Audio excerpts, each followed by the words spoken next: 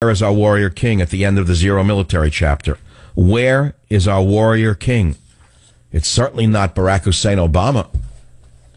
I wouldn't call him a great commander-in-chief. Who would you rank him with? One of the greats or one of the worst?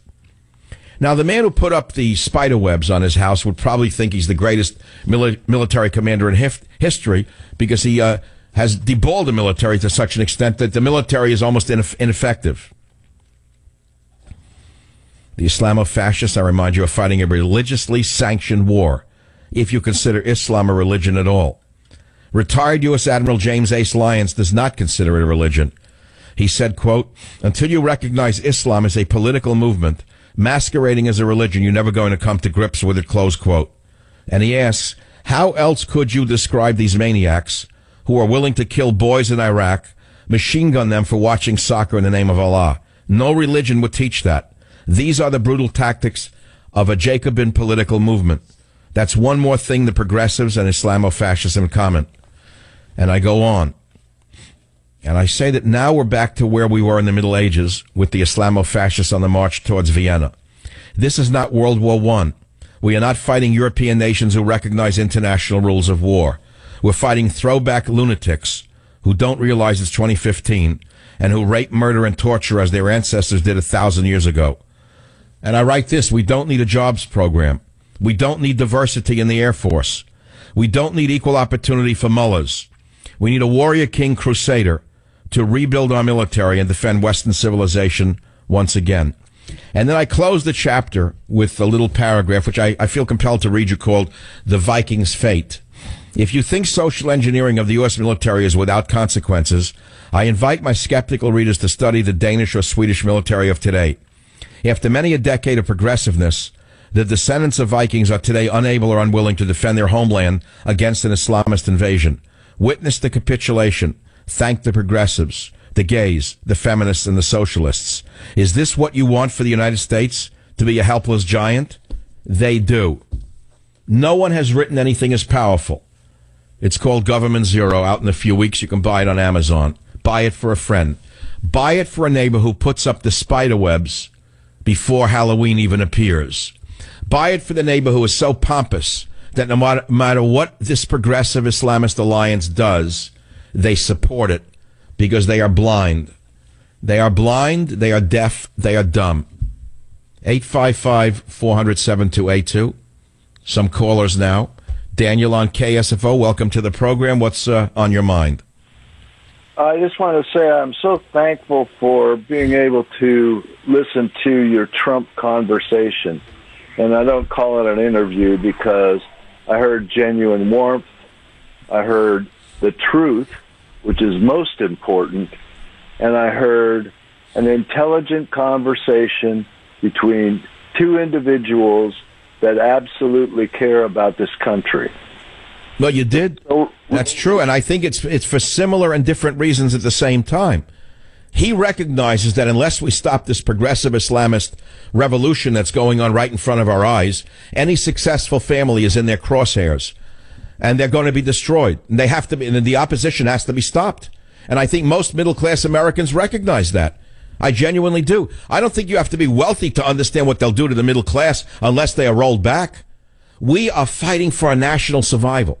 After 7 years of this demon and what he's doing to this country, and it's just gotten worse with the so-called trade deal. He hasn't stopped. The man is a maniac. He won't stop in his desire to decimate this nation's middle class.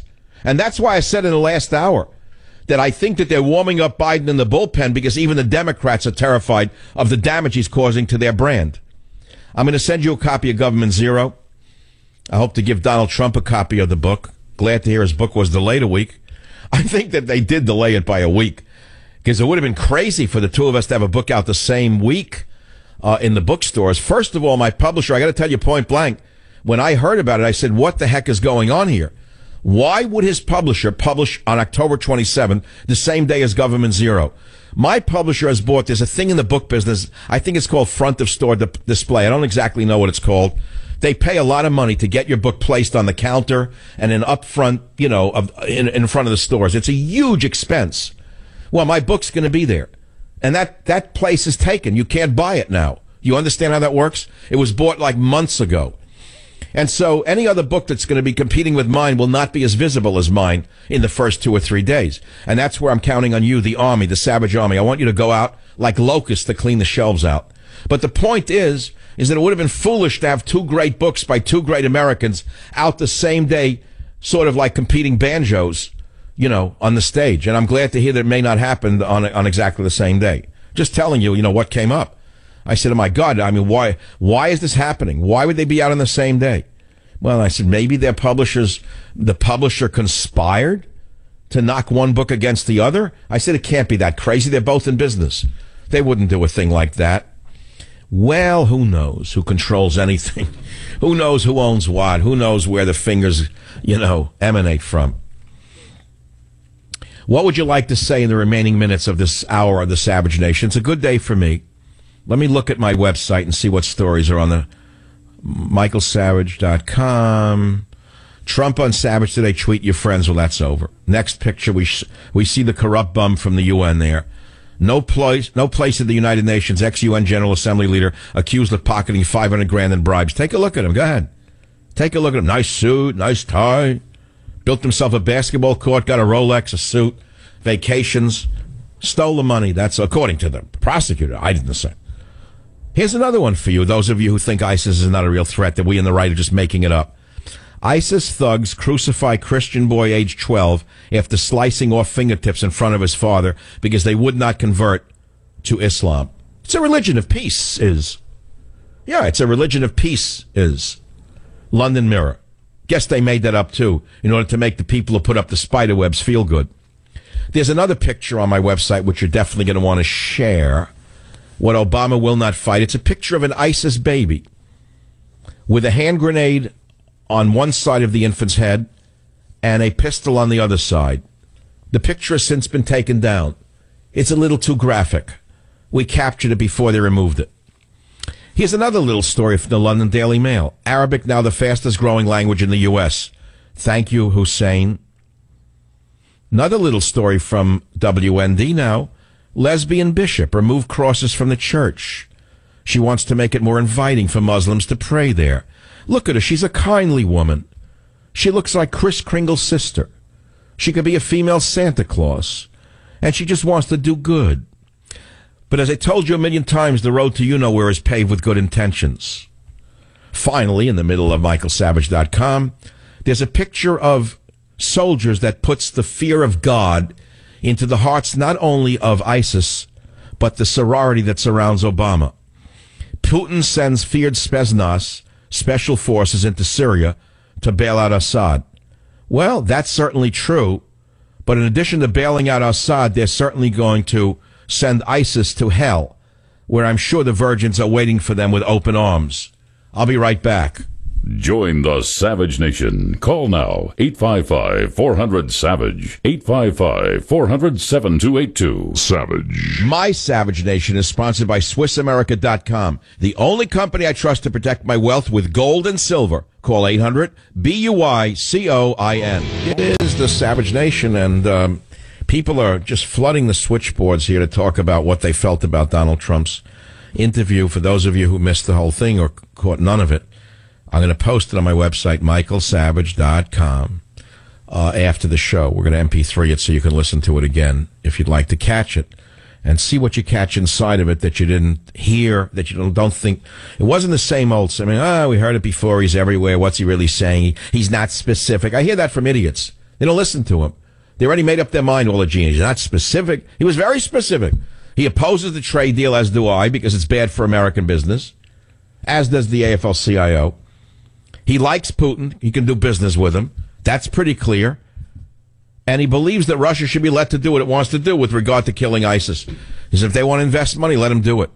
He's looking at it from a pragmatic point of view. That's simple. That's all. Let's take a couple of quick calls in the time that remains. KSFO, Marlene, what's your comment? Go ahead, please. Hi, Dr. Savage.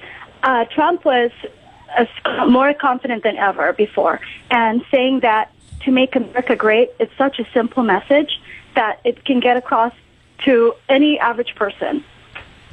That's right. And even the guy who has wing nuts in his ears, who works in a tire shop. Anyone who works in a tire shop and that's all he hears is this. That's all he hears all day long. Even he can understand that Trump might be good for the country. Stay on the line, Marley. We'll send you a copy of your government zero. I'm not putting down Tyre, guys. I'm just saying that's an example. You know, we keep hearing that America is a racist country. I want to remind you that the country is predominantly white people. Let's start with that. That's A. It's still true, despite what the vermin in the media would have you believe. And number two, was it not for the white vote, Obama never would have gotten elected. Don't forget that. So how is it that he hoodwinked so many so-called liberal Democrat, white male, blue-collar workers to vote for him? Because he lied to them. He hoodwinked them. He's a master salesman. Obama's probably the best salesman in the history of the world. And he tricked them. Now, the fact of the matter is, even the guy in the tire shop, is too busy to even listen to a show like this. He sees a few things have happened. He sees that Obama's impotence and lies have come to the forefront with regard to ISIS. He's been screwing around, like bombing. Nothing happened. They got bigger and stronger. The average guy understands that. They know weakness. They can smell it and see it. They know Obama's been shucking and jiving them, giving them a pile of garbage, a plate full of rotten beans with regard to ISIS. How do they know that all of a sudden? How was it so hard, they asked. They didn't even ask, actually, why was it so hard to take out ISIS with the most powerful military on the planet? We have 10 aircraft carrier groups on the oceans of the world, and we couldn't take out ISIS. We have ballistic submarines floating under the seas that can target a city. They couldn't take out ISIS. So something was wrong there. Now, Putin goes in, and in a week already got them on the run, according to British newspapers, not according to the San Francisco paper. They're too busy covering a festival on the square. And then on top of it all, not only is he going to take them out, but he's going to wipe them off the planet. There's a story here from the, what newspaper is this, out of England? Russia has sent its crack special forces into Syria. And they're called the Spetsnaz. Perhaps I'm not pronouncing them properly.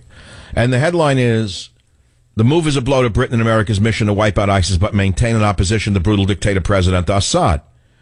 Russia has sent its crack special troops into Syria to back up Assad and his bid to wipe out his opposition. Putin's feared Spetsnaz unit and a covert para-battalion ghosted into the war-torn country and are preparing for an all-out assault on rebels fighting the regime, including moderate units such as the Western-backed Free Syrian Army. That's if there is such a thing. A military source said Putin's Marines are there to guard the air bases they are using against sabotage by rebels. But Spetsnaz and air assault troops are not there to provide security to static objects. They are extremely aggressive and highly trained. And let me tell you something else. He's not going to court-martial them if they kill ISIS, unlike Obama and Bush, who court-martialed our men who went out to kill. They're there to kill, and kill they will. They're there to mop up after airstrikes, call in airstrikes, go on extremely covert missions against rebels, and ultimately wipe them out. And by the way, there's more to it than that. These people are as tough as you can imagine, and they're not bound by Obama's rules of engagement. In addition to them, they've been joined by the 7th Air Assault Mountain Division, among Russia's toughest and most shadowy troops. They went on bloody revenge missions against local jihad units to punish them for atrocities against Russian troops and civilians.